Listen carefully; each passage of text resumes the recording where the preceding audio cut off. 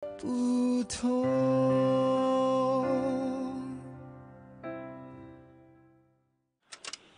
小文，什么事，局长？马上把林局长案件的所有材料都准备好，通知司机小王在前面候着。我有急事，马上要外出。好的，我马上准备。来。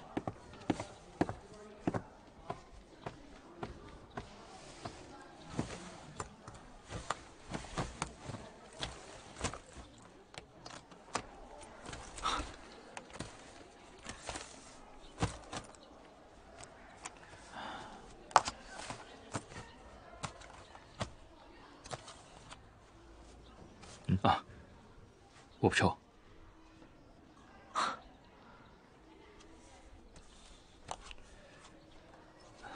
刚才，谢谢你。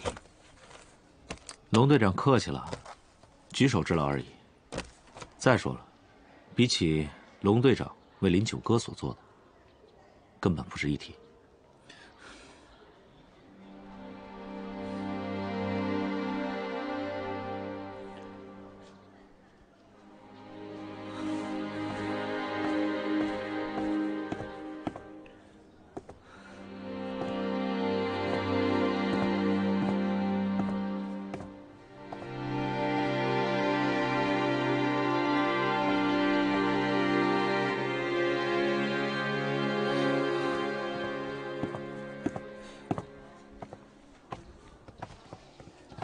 局长，局长，哎呀，天宇，快！稍等一下，快！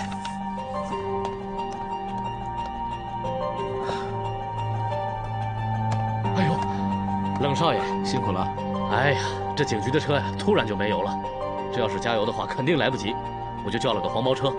可是这黄包车又把路给走错了。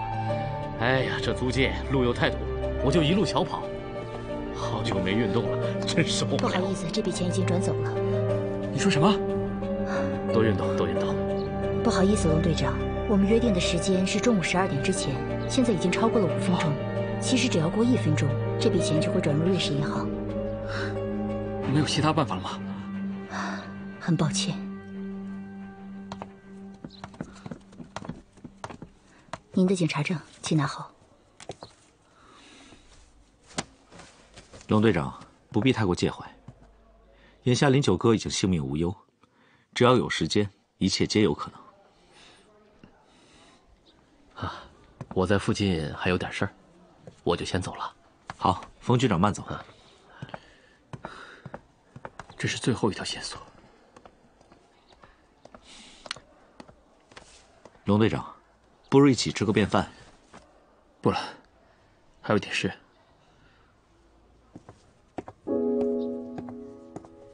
哥，香香，你怎么来了？我听说案子又有了新的进展，我就跟过来看看，怎么样？有没有进展？你又知道有新线索了？肯定是吴三石说的吧？哎呀，那怎么样？有没有新进展嘛？ 龙香香，好久不见。你怎么在这儿？我也要工作。龙队长，其实事情也不一定没有转圜的余地。我们冷家和金融圈有一定的往来，不如找个地方，好好的聊一下。我知道有家新餐厅不错。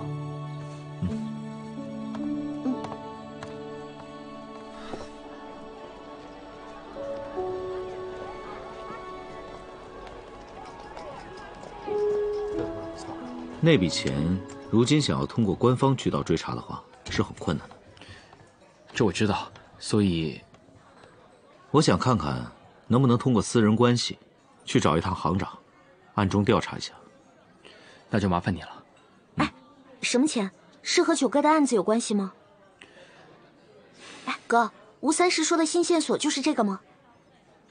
冷少爷，我还有点事情，先告辞了。啊？哎。 九哥的案子又和瑞士银行扯上关系了。吃完饭早点回家，别在外面逗留了。告辞。你透露一下会死啊！你哥还真是，坐。真的是，你们兄妹俩还真有意思，一个警察，一个记者，有什么用？受着菩萨念不着经。我要是有张记者证就好了，也不用办什么事都这么麻烦，也不用什么事都求他了。不会吧？一个让全城都为之轰动的女记者，居然没有记者证？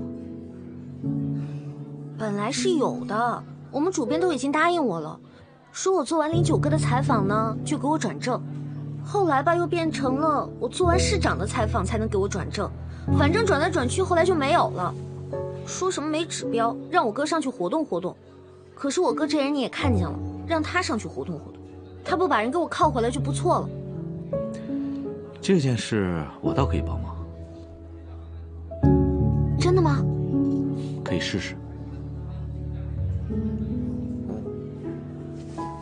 你干嘛对我这么热情？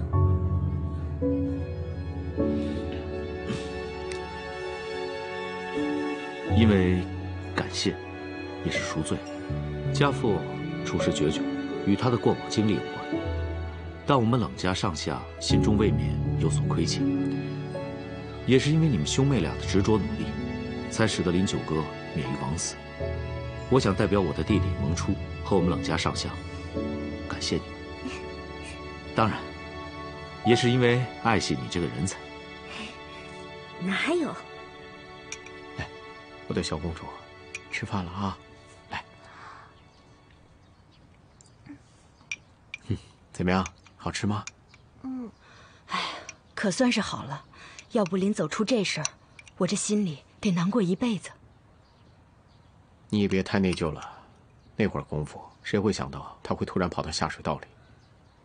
还好有那女犯人，不然当时多危险！我想想，这心里都后怕呀。怎么样？啊？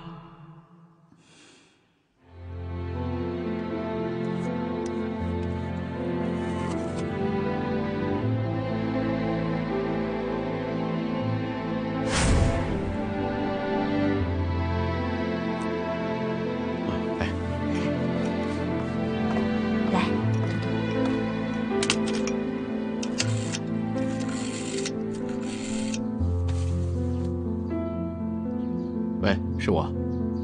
今天是09哥的探监日吗？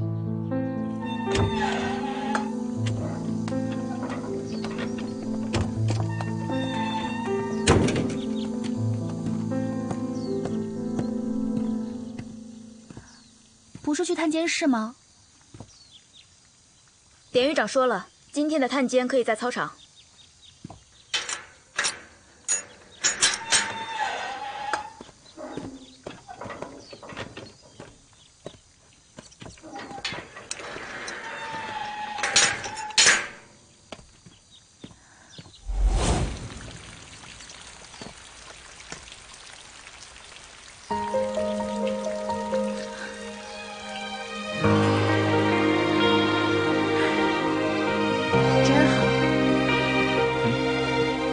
真好，能活着真好。有暖暖的阳光，轻轻的风，还有树间的蝉鸣。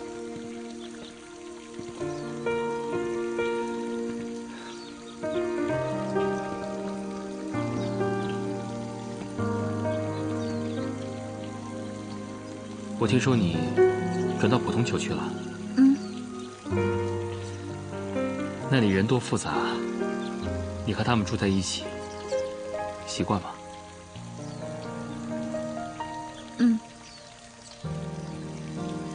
你不觉得我最近吃得饱、睡得好，气色都变好了吗？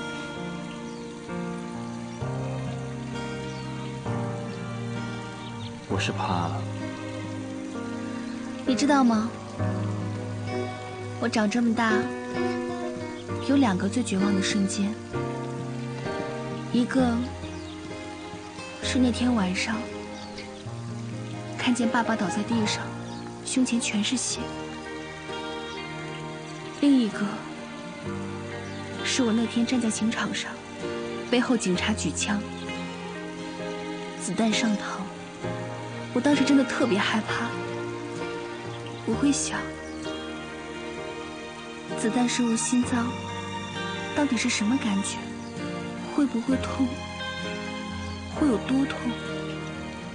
我是一下就死掉呢，还是疼上一会儿，再慢慢窒息？所以，人只有不再有明天的时候，才会发现，每一个看似寻常的明天，是多么的弥足珍贵。所以你不用担心我，我能够从刑场上活下来，就特别满足，特别感恩。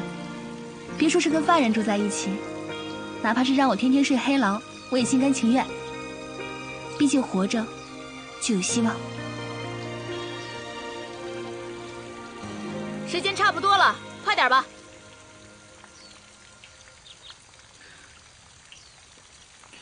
看来我们得抓紧时间说重点。什么重点？快点儿！你是说质检场的线索断了？之前我一直把重点放在证明你不是真凶上，现在得换个方式，把重点放在真正的凶手上。到底是谁选在这个时间点上动手？又是谁想要嫁祸于你？是啊，选择我回国这一天，会是巧合吗？这不好说，只是那个于大马身手极其厉害，绝对不是普通的帮派打手。一枚棋子都可以有如此身手，还能任意调遣沙门的人为其所用，并且精确地掌握警方的每一步动作。这背后的真凶势力恐怕深不可测。你怕了？怎么会？我没忘记，我说过不负你所望的。我也说过，我相信你。时间到了。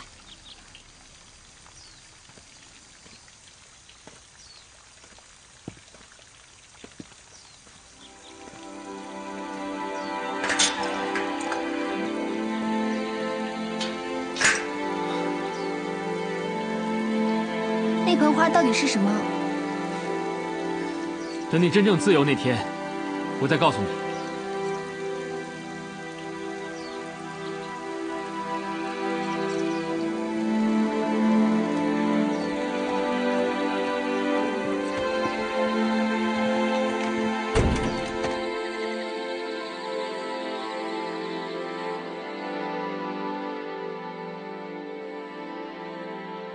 如果这么算下来，这一切都不关我的事，对吧？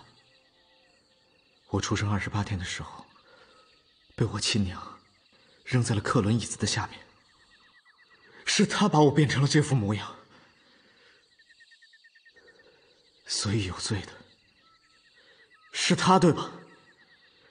我4岁的时候第一次行骗，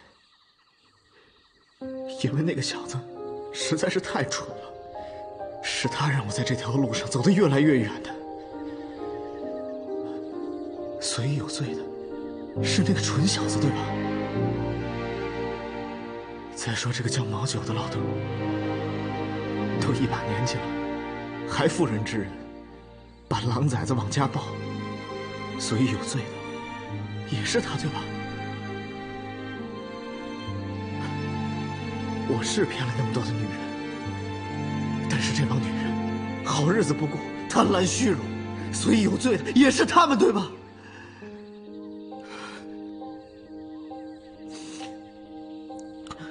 我做伪证，我只是替人办事，所以林九哥的死跟我没有关系。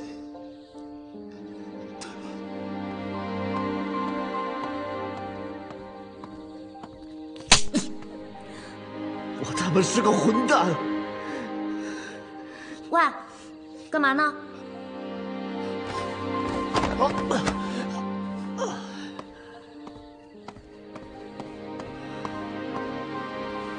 哎，我说你这个人啊，怎么走路一点声音都没有？干嘛？你哭了呀？怎么可能？别瞎说。喂，你腿怎么了？没什么。你不会不吃不喝一直跪在这儿吧？哎呦！我呢就是很懒，不想动。我在这边等着你给我带好吃的呢。带什么了？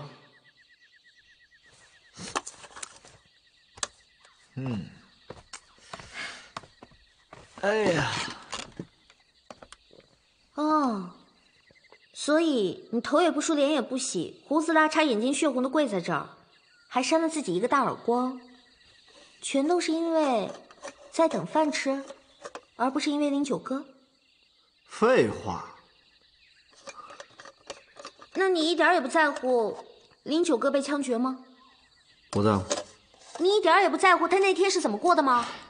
关我什么事儿啊？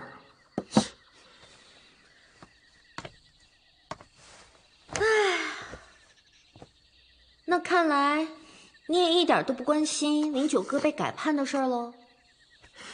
我还以为你心里会有愧疚，所以赶着快点来告诉我。啊，算了吧。你刚才说什么？什么呀？我说你刚才说什么？你再说一次。你不是一点都不在乎？哎呀，你快说吧，我没听清楚，你说呀！哎呀，大哥，你都疼我了！哎呀，你说！哎呀，我说，林九哥他没有死，我哥呢找到了新的证据，证明了这个案子还有疑点，所以行刑当天，林九哥有死刑被改成了无期。我来这儿呢，就是为了要告诉你。哎呀，我就你说真的？真的。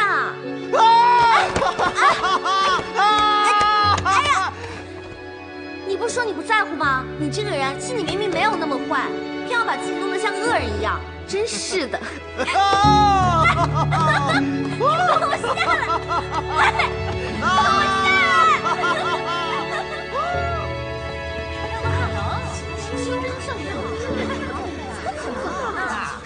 让开！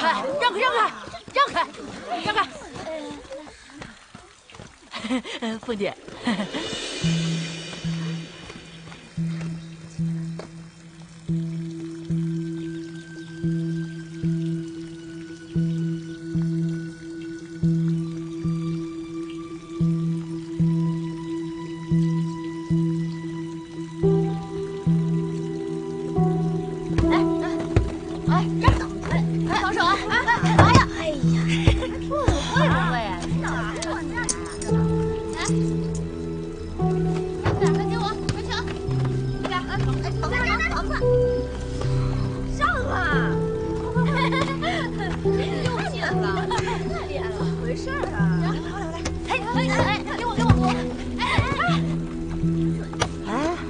怎么了你？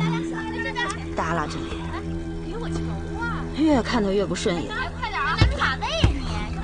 林九哥，自从转了普通球区，少了咱们的欺负，这皮肤也变白了，气色也好了，可真是比原来好看了。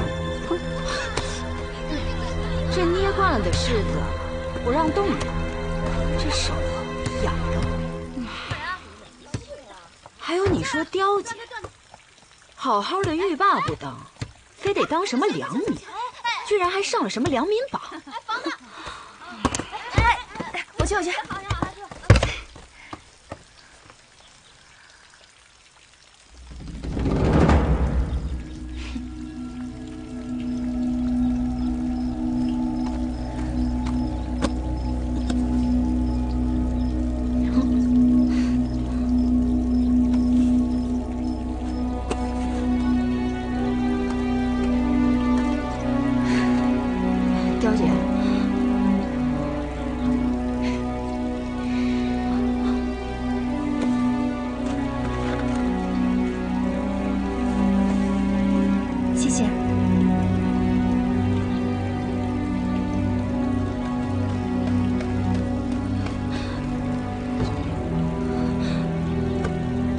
刁姐，我不是有意的，我就是看那个林九哥一天到晚趾高气昂的，天天气得慌。刁姐，我知道你想见儿子，我就是一时没忍住，你就饶了我吧，刁姐。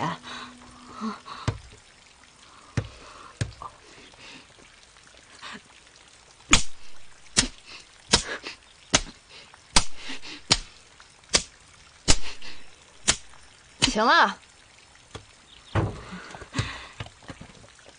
刁姐，你就原谅我吧，我以后再也不敢了。没有您的命令，就算林九哥骑到我头上来，我都绝不动他。对，不动他。我说不动他了吗？那想想有意思吗？无聊了，想换个玩法。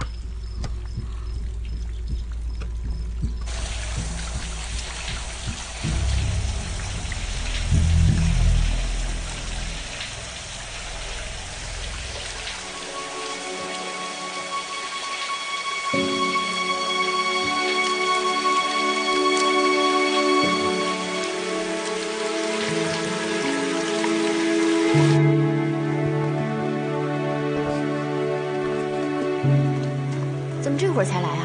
啊，我有事耽搁了。哦，那你快点啊，马上集合了。嗯，知道了。李明的话，你帮我带句话，我第3面上升前肯定到。嗯，好，谢谢。走啦。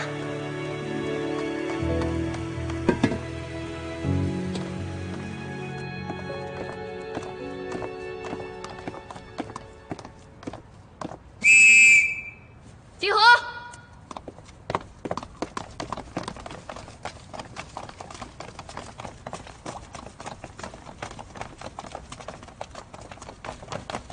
快点，动作都给我快点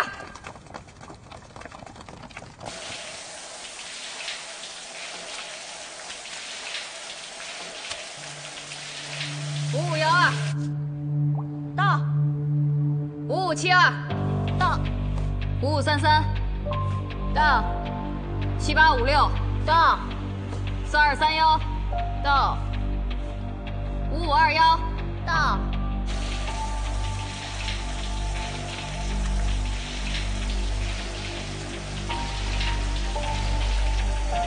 6188到，8963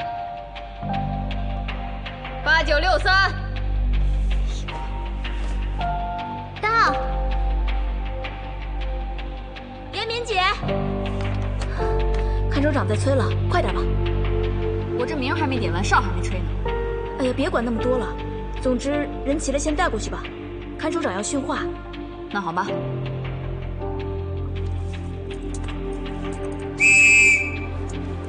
全体听我口令，走！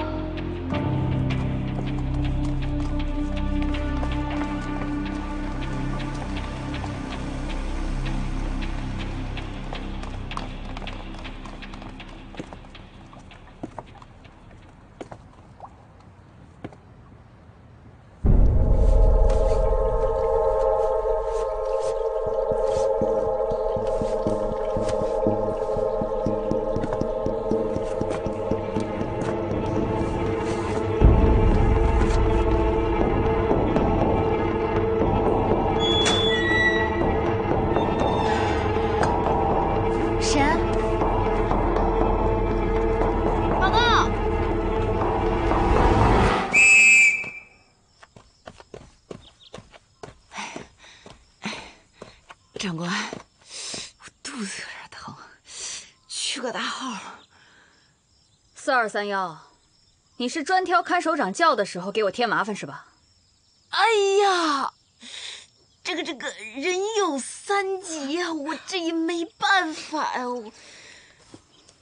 快点吧，严明姐，看州长等半天了。哎呀，我憋不住了，我憋不住了。行吧，给你1分钟时间，如果回不来，我立刻拉响警报。1分钟？嗯，就1分钟。我他姥姥就是身手敏捷，我。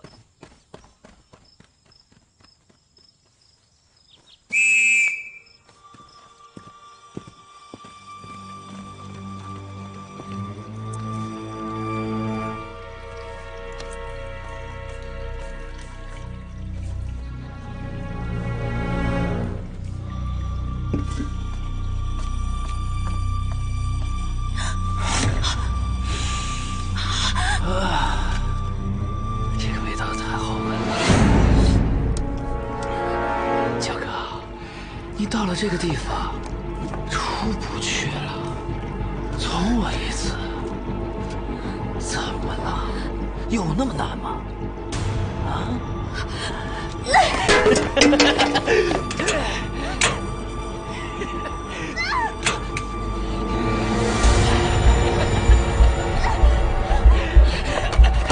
让我闻一下。放开我！放开我！林九哥。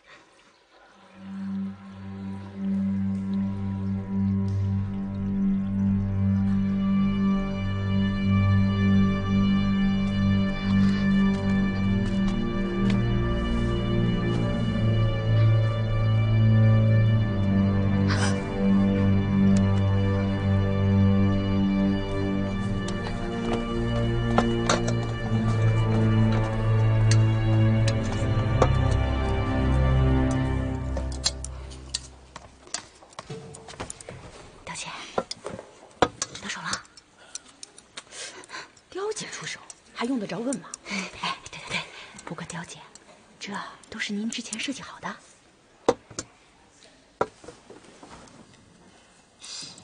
你说，像林九哥这种自视清高的女人，要是被张三那么个胡子给强暴，哎，那是不是她这辈子都不能好过？是不是比杀了他还解气？吃饭。车车。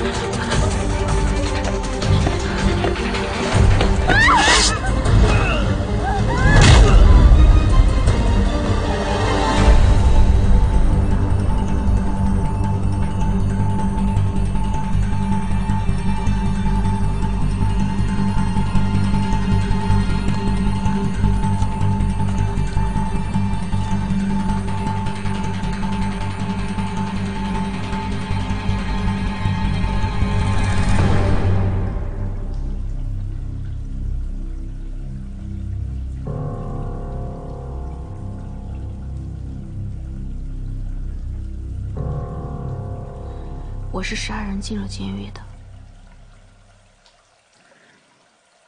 我杀了我的丈夫，到现在我还能清楚地记得伤口的位置。和血流的速度。他是个烟鬼，从我嫁进他们家那天起，就一直在找烟抽。没有了烟了，就喝酒，喝完酒就闹，成宿成宿的闹，大半夜的，拿着刀、皮带、鞋底子追着我打，打不着了，就把我捆在椅子上，拿着皮带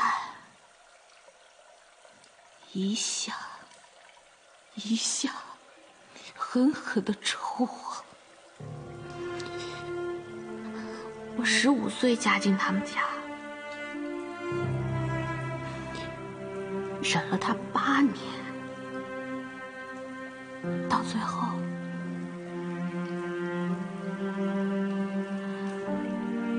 我都已经记不清楚了，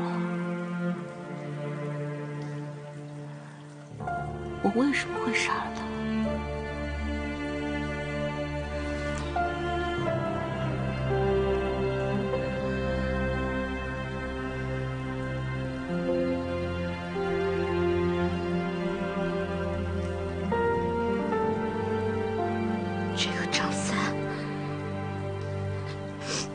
在我入狱的第1天夜里，就强暴了我。他跟我说，让我不要声张，他就会在狱里找着我。我信了。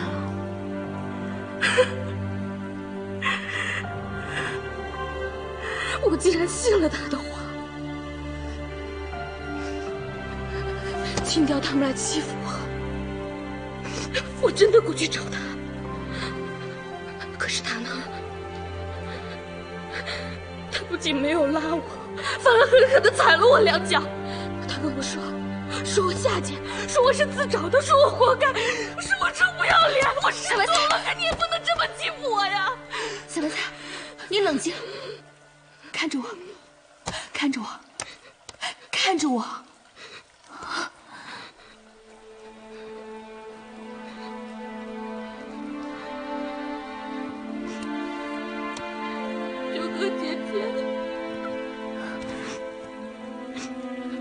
对不起，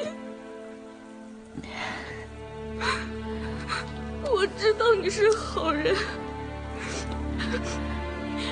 之前几次救我都没有听你说话。我知道你对我好，我都知道。可你也帮过我，之前龙队长也是你找来的，今天也是你救的我。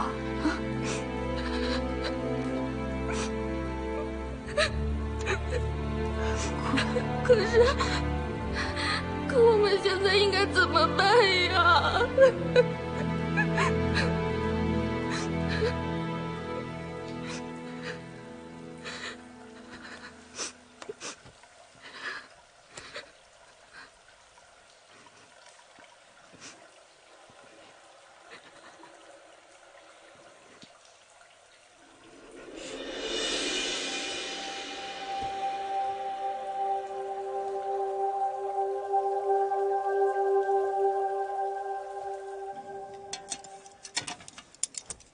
报告长官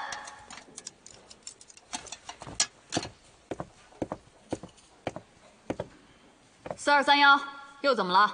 报告长官，我发现8963一直没有到。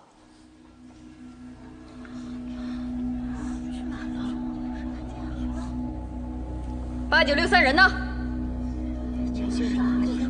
你们谁最后一个见到8963的？说话！报告，我刚刚在澡堂看见他了，他说他去晚了。澡堂？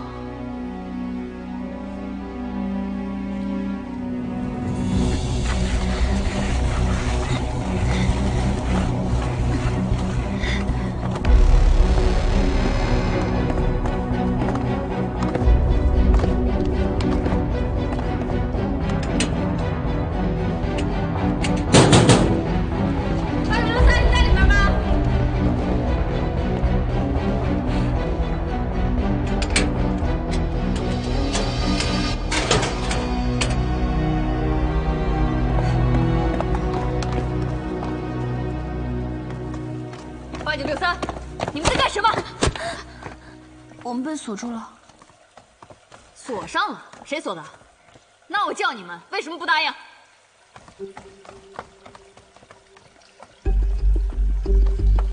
没有人这个锁能自己锁上，你们到底在搞什么鬼？啊！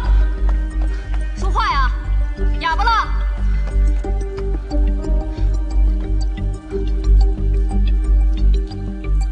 ！3231，你在干什么？回来！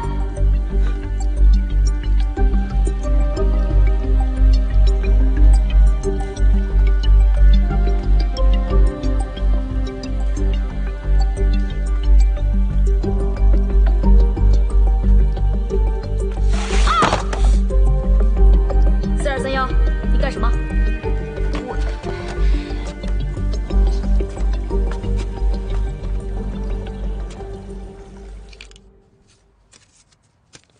他肯定是走了。他不是有钥匙吗？但是如果张三走了，那门开了，林九哥也能出去啊。他怎么会被锁在里面呢？那就是张三走的时候不解恨。反身，又把林九哥他们给反锁在里头了，对吧，刁姐？有道理。你怎么觉得？应该差不多吧。不对，这事儿还有问题。只是没想到，小白菜这家伙也在里头。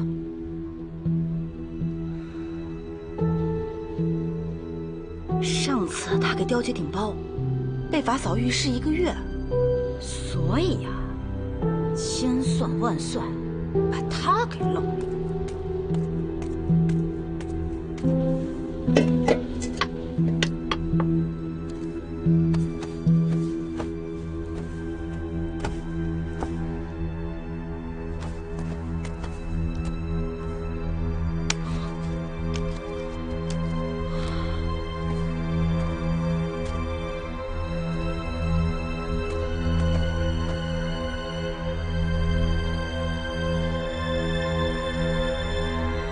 时间到，熄灯。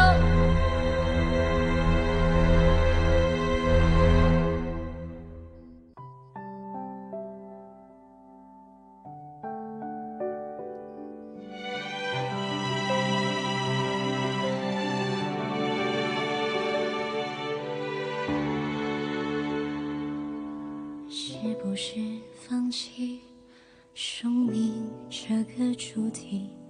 却不会和幸福若即若离，越来越清醒，越不可能轻易感受这寒冷的情敌。浪潮涌动着万场人生境遇，他的喜怒里我不能参与，但蒙面具下孩子般的顽皮，曾无声无息的失去。你的每一条消息都是我的风景，生活总是